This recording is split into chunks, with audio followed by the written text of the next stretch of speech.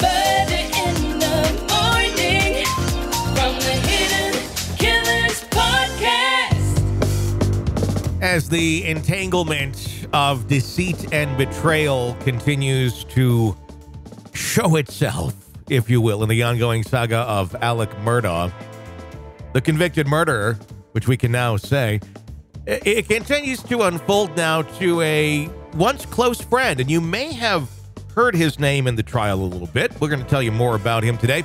He is Corey Fleming, and his role in this is quite twisted and relates to the estate of Gloria Satterfield, which is, as you are aware, quite another dark turn in this. We'll talk about that whole story in here in just a moment.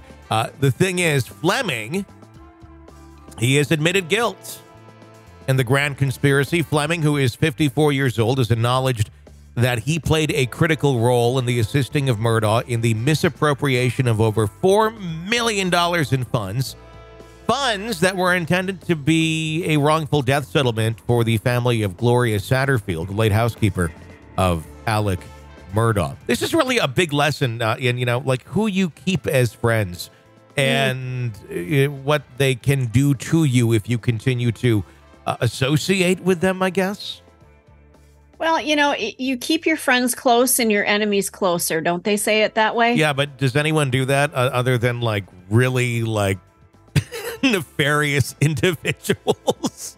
I will be very honest. My husband uses that motto all the time, but he works in the legal field, so he understands how relationships work and how you can use them to your advantage. So I guess if you're doing things that you shouldn't be doing and you've got people around you that are also lending themselves to helping you do those things, to me, it makes sense. Hey, I've got this thing. I can get you in on some money. You in? Yeah, you bet.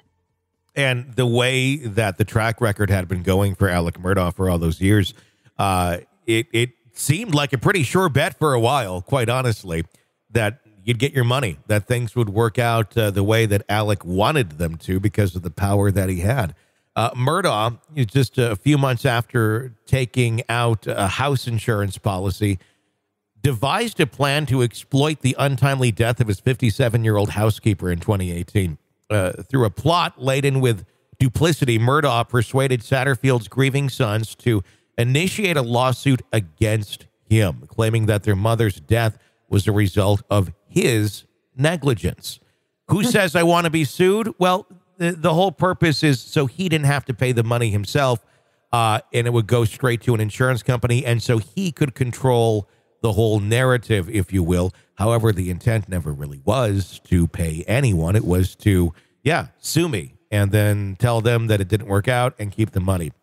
The lawsuit aimed to leverage the insurance money, specifically designed to address the wrongful death situations, much to the obliviousness of the Satterfield sons. This is where Corey Fleming, the personal injury attorney, comes into the picture. Murdaugh brought him on board to represent Satterfield's son in the lawsuit. So Murdaugh literally says to them, hey, I want you to sue me, and I got a guy who can do all this. We can walk through it together. We'll make it all work. And that's where he brings Corey Fleming in. Leveraging his professional experience, Fleming successfully secured a $4.3 million settlement from the insurance company. However, instead of this windfall making its way to the deserving hands of the Satterfield boys, a grave injustice occurred. Fleming and Murdaugh pocketed the entire sum, dividing it between them. All the while, they wove that web of deceit, assuring the Satterfield sons that the settlement was yet to be reached. It takes time. Harsh reality of the fraud evidently compelled Satterfield's son to engage with new attorneys, thinking this might not be all it seems to be. In a twist of fate, they managed to secure a substantial $7.5 million due to the fraudulent handling of that initial settlement. Can you imagine finding that out? You're dealing with the death of your mom, and these people are just swindling you? Well, and not only that, it wasn't just, hey, we found a way to make some money off of somebody's untimely death. It looked like they killed her for this purpose, that they had purchased that insurance money beforehand with the intent of we're going to kill her, we're going to make money off of it, and fuck the family. Well, that's what it's starting to very much look like. The sons are still grappling with the mysterious circumstances of their mother's death and the fall, especially since Murdaugh now, from behind bars, continues to wreak havoc in everyone's lives, recently confessing to misrepresenting the events leading up to her death. Jeez. Isn't he just a peach? A law enforcement agency in South Carolina is currently investigating the I can't ever say this word, peculiarities. There we go. Yeah. I got a new word in today surrounding Satterfield's demise. Now, they don't take Alec for being a credible witness in any way, shape, or form. I should say that. But it appears that Alec is trying to screw people over from behind bars because the insurance company now says, oh, this was fraudulent. Well, then you need to pay us back that money. And Alec is saying, well, it was for them. So they got all this money. They did not get that money from. They didn't get the money from that settlement. It was not from those coffers at all. So, but it's Alec's attempt to try and make the victims have to pay back the insurance company because it was fraudulent. How? Yeah, he just keeps crapping on everybody, doesn't he? You know, you think he's evil with what we knew so far. I mean, he really gets into being evil. It's not just dumb and greedy and ignorant. He's evil. I mean, this is very evil type things to do to anyone. The related development that goes on along with this, Nautilus Insurance took that legal action against Murdaugh and Fleming in May of 2022. They allege that the pair orchestrated the sophisticated lie around Satterfield's death, all to establish liability and receive that payout. Corey Fleming now finds himself at the mercy of the court, facing the prospect of up to 5 years in prison, along with a $250,000 fine. Seems like it should be more. And don't forget, he's going to lose his law license, too. So everything that he worked for, he's about to lose it. Shouldn't Corey Fleming be getting more than a $250,000 fine? Shouldn't it be like you have to pay back the 2.5 or whatever that it's split out to be? You would think so. You would think so. And whatever I can't think, the law board goes after him with as well. Well, he already fines. Yeah. Well, he's already lost he can't practice anymore. Yeah. Well, good.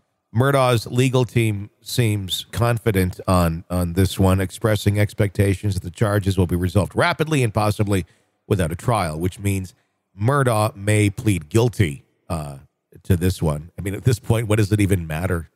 Well, and that's the thing. He's going to be spending so much time in prison. Why don't you just fess up to all the shit that you've done in your life? You know, at least let some people start to heal. Why don't you tell the truth about everything? Well, that is exactly right. But now, will someone like Alex Murdaugh do that? No, I don't think he's capable, honestly, of doing that. And quite honestly, if he's in solitary confinement, which he is, and he says he absolutely hates, he's going to be looking for any which way to get a day out of that cell.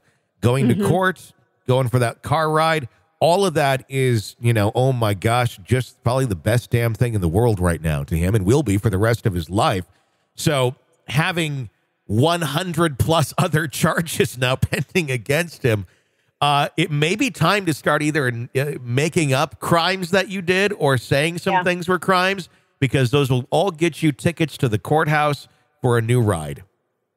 And you got nothing maybe to lose. A Subway sandwich for lunch, Exactly. Other than that, I mean, that's all he has at this point. So I would not be surprised if we continue to see him trying to shit on everybody else that's out there, really for his own enjoyment of leaving the cell. I think that's really what it's going to start coming down to, is how do I get out of here and get that always delicious, finely aged, chicken-like thing from Subway. Murder in the morning from the Hidden Killers podcast. I kid Subway.